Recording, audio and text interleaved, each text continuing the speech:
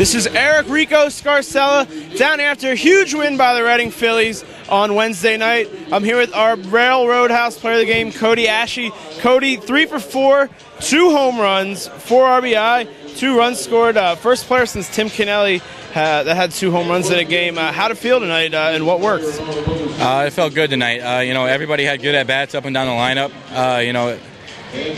We did a good job working the pitcher early in the game, and I think that's what wore him down. And I was just the one to cash in on the guy wearing down. And it's really a credit to the whole lineup.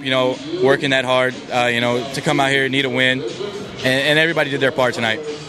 Now, speaking of the lineup doing pretty well, a lot of media came in, a lot of attention on this game. It was John Pettibone versus Garrett Cole, the Pirates' top prospect in last year's draft, #1 overall pick.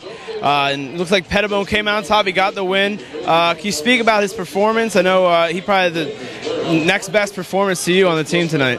Yeah, Pettibone pitched lights out tonight. Anytime you can get 7 solid from your starter, it's a good thing. And give credit to both guys. Both guys are really good pitchers. They're going to go far in this game. It's neat to see 2 guys face off in the minor leagues like that, because someday they're going to be squaring off again in the big leagues. Now, with Garrett Cole, he had a fastball. I think I topped out about 98 miles per hour. How'd it feel to be standing up against that? It's tough.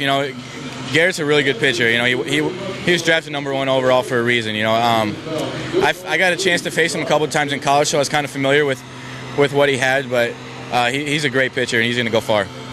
Now, I spotted a little earlier today during BP. You're out there working third base, getting some lessons with Tug Hewlett. He just came down here back from Lehigh Valley, and he's been a minor league veteran at third base, plus roving instructor Doug Mancelino. What are they telling you? How are they helping you better adapt to the AA level?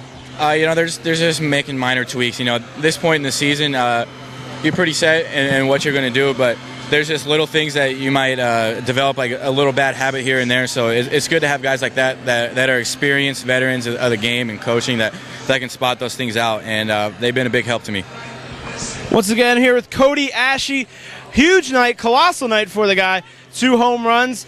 We'll send it back to RTV for tonight. Our Phillies return for a 4-game series against Eastern Division foe New Britain Rockcats tomorrow night at 7:05. Once again, have a great night, and we'll see you back at the ballpark tomorrow.